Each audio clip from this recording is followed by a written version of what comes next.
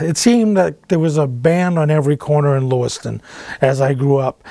Everybody I knew was playing guitar or drums or horns or something, but there was quite a group of guitar players, and I would bounce from one friend to another, learning different licks, different chord patterns. When we started, we wanted to just play the regular commercial pop music that was accepted wide and far. And as we grew a little older, we wanted to become more defined and attempt harder music, but also we got into a blues realm and a psychedelic realm where we really played loud and heavy volume music, and also a lot of feedback sound, and tried to give kind of just a heavy, crazy rock sound that not everybody was projecting at that time. So we did try to get to a psychedelic point. You were Terry, of Terry and the Telstars. I know there was some confusion about that. One would expect that to some degree you were not just the founder of the band, but the leader of the band. I mean, did you provide some element of leadership to the band and to the type of music that you guys played? I brought the band together, and then I wanted the band to be very democratic, so we always put it to a vote. There was no one person that could control. I didn't want to control, and I didn't want anybody else to control. So it was always a democratic vote for songs, for image, styling of clothing. We wanted to look sharp, and we did. We dressed well back then, but a lot of the bands all dressed alike, and we just wanted to keep up that clean image as well, and sharp-looking image, the band image. You knew we were a part of a band when you saw our uniforms. And once Terry and the Telstars got on a roll, we played just about every venue that was going. We played the Rollerdrome, we played the Pal Hop, we played the Old Orchard Beach Pier. We actually opened for several bands, Blues Magoos, and we opened for Tommy James and the Shondells at the arena. Well, we opened for Jimi Hendrix in March of 1968. And that was a thrill of a lifetime for me to see one of the greatest guitar players ever. Playing at the Pal Hop with the Telstars, I had the connection with Herb Gendro, and we'd go see him.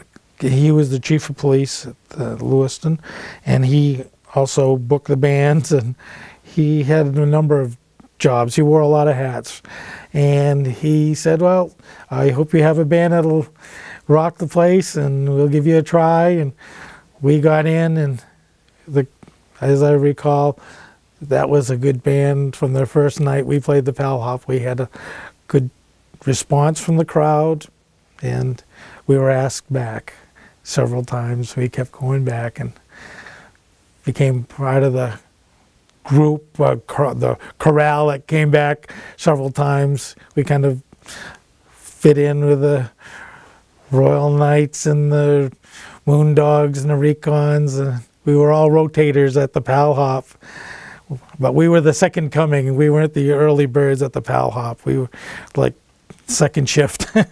Younger generation. Younger generation, if you will, yes. You're at the Pal Hop. You're on the stage. You're looking out. What are you seeing from the stage? Looking out from the stage of the Pal Hop, there was people, crowds on the floor, and you couldn't see any too many gaps. It was just a mass of people, and when they danced, the floor actually moved. And also there was people in the balcony. So you look up and you'd see people all around on a real good night. It was a packed house. It was quite a thrill. The Pal Hop was an experience.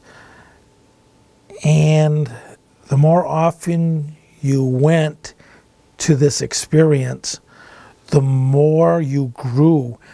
You learned to interact with people. You saw musical acts that enlightened you. There was a lot going on, and it just was a growing experience. Every week you learn something new. Yes, I remember the Pal Hop days. They were fantastic. I was very young when I started going, and I wasn't in a band.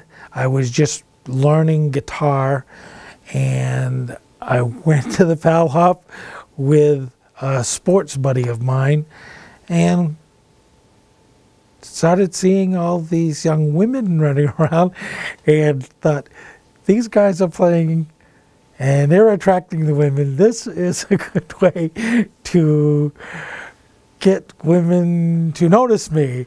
So, like other people, other musicians, it was a way to be noticed by playing.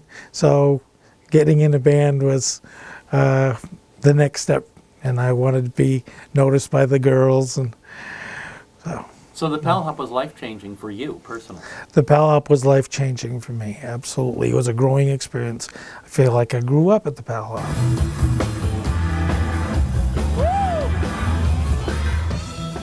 And 46 years later, the crowd remembered Terry and the Telstars, didn't they? Terry and the Telstars were remembered. It was sweet.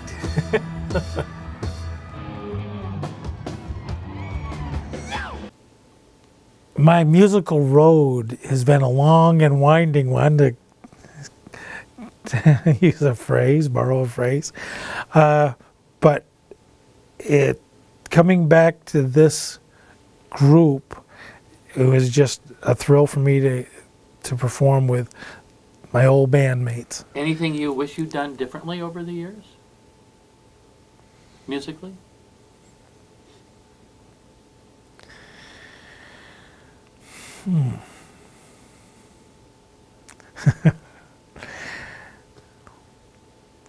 I'm pretty comfortable in my own skin, and I don't think I'm a working guy.